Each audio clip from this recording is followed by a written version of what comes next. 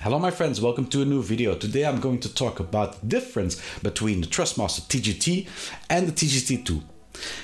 There is not a lot of information going around about the difference between these two, so I never had the two here, but recently I was able to buy one and I came to a staggering conclusion. Since I did my first review about the TGT almost a year ago, I have always been fascinated by the TGT-2 and especially the part of those 23,000 hours of R&D that have been done to make the second incarnation better than the first. I also made a few errors in that review that I want to correct in this video and to make a proper comparison with both wheels side by side.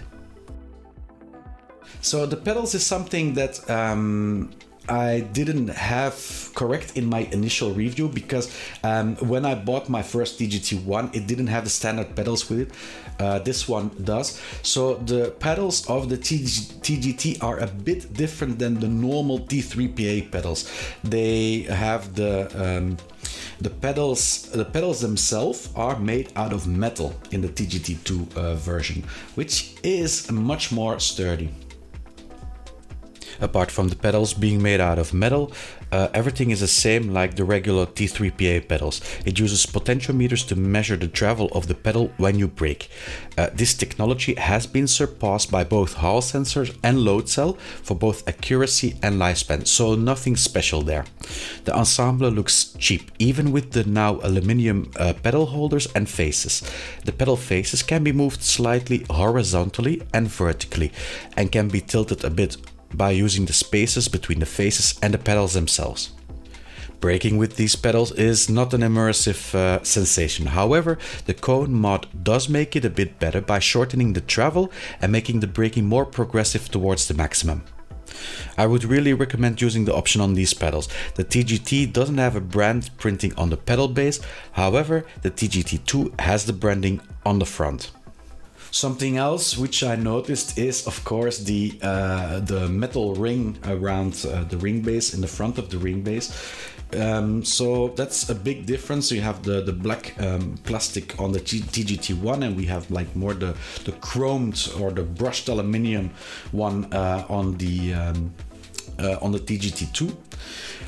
Another difference that I can point out is that the grille on the front for the TDFB, it has the nice logo for the TGT-2 on it, and it doesn't have that on the TGT. The rest of the body is quite neutral. I guess the design of the TGT-2 can be called an upgrade. Not only the material, but also the color of the disc in front brings a huge difference in the perception. Sure, most of the base still remains plastic, but at least it doesn't look like one big black blob anymore on the front. The adding of the TGT-2 brand on the front with the white and red surely also brightens it up slightly. The grille on the back is a nice touch. Again, it breaks with the complete stealth appearance of the TGT. There is always a lot of comment on how the Thrustmaster bases look, and frequently they are the center of mockery because of the plastic casing. But to be fair, the plastic is very smooth, and since there have been very few cases of these bases overheating, it doesn't stand in the way of functionality. The last part of the set is the steering wheel. Now there I stated that they used another chrome paint, but that doesn't seem to be the case when I actually put them side by side. The rims look exactly the same. There is no extra branding, the stitching seemed the same, the buttons still feel mechanical, and the rotary buttons are still a joy for the thumbs. I have grown to appreciate this rim the last year. No excessive lights or displays, just a leather circle that feels good to the touch, something that would fit in any sports car. The only downside of it is the size with 28 cm. It could have used another 2 cm for my personal taste. For the rest, this is a decent rim. Internally there are 2 added functionalities and 1 change that should improve the driving experience and should explain at least 22,500 hours of R&D. There is T-DCC, which stands for Drift Curve Calculation. It states on the Gran Turismo website that the steering wheel and the vehicle will react at any moment in the game. Somehow I already thought that was implemented because when I turn the wheel left, my car goes left. Further, the site states that it calculates the drifting angle in real time via a unique technique. From that explanation and the picture they published to clarify it, I am assuming lower input lag since the Wheelbase does some calculation itself. Of course, how do you measure this? A second new functionality is the T-RTF system. This seems to shorten the calculation times in force feedback. Due to calculations in the built-in processor, it should counter any delays coming from the game itself. Again, I have something like, yes, that sounds perfect, I want it, but how will I actually notice this in a game? The last change between TGT2 and 1 is the T-AEC-Q certifying of the printed circuit boards used. Okay, always good to be ISO compliant, I guess, but aside from Thrustmaster saying they used very poor quality standard PCBs in a TGT1, which I don't think they did, I don't expect this was a major change. For the end user itself, there doesn't seem to change a lot. So this is a TGT1, it features a TDFB. If you haven't seen a video of me before, here is the moment that I explain what TDFB is. TDFB is the transducer in the TGT. It vibrates. It gives extra vibration, and this vibration you can feel it in the steering wheel. So when you go straight, instead of feeling nothing at all, you can feel a very subtle vibration in the steering wheel. The same goes for the pedal base. So your cockpit, it will resonate with the transducer as well, and you can feel it in the pedal base too. So the TDFB, very subtle vibration. I have been racing on PC with the BeamNG game, and so I put it on the other setting in TGT, and then I came back to PlayStation. I immediately felt something was off when I was driving. So it is very subtle, but when it's gone, you really miss it too. And that is what makes this TGT base so strong in my eyes, that it has that little extra feature that makes it special.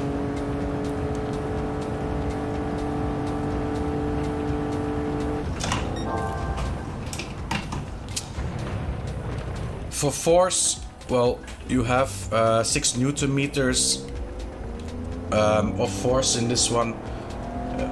It's enough. It's enough. For most people, this is even too much for some people. For me, this is enough. You have nice feeling with the road. I feel you can really drive also very precise.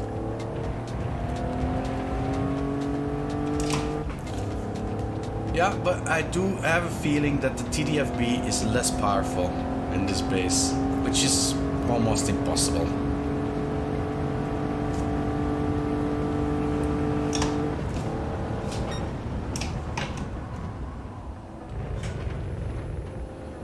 Of course, I'm not a pro racing driver.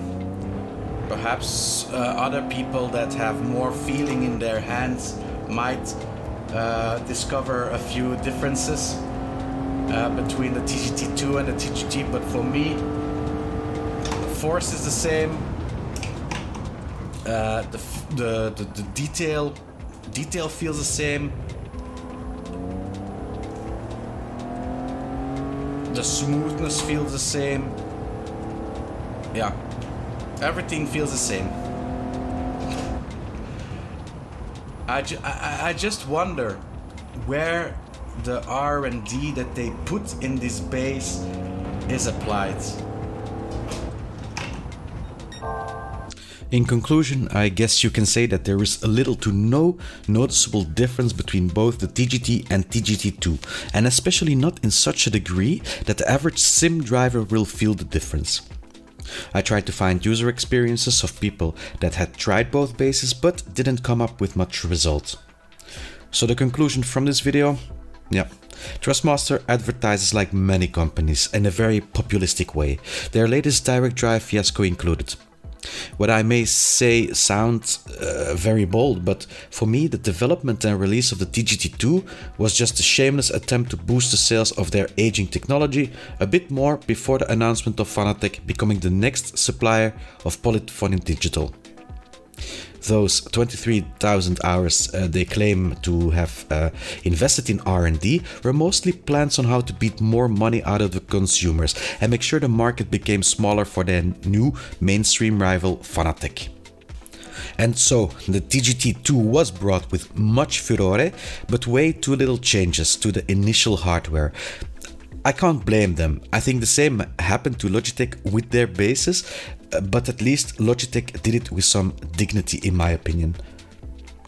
Nonetheless, the TGT remains a fantastic base and I have been using it for about a year now, and yeah, I'm not planning on changing it soon. I released this video now because with all the new T818s that are being delivered, we can see some good deals appearing on a second-hand market soon.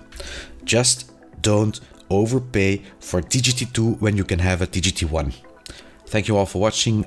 Leave a free like or subscribe if you want to see some more videos, and see you all next video.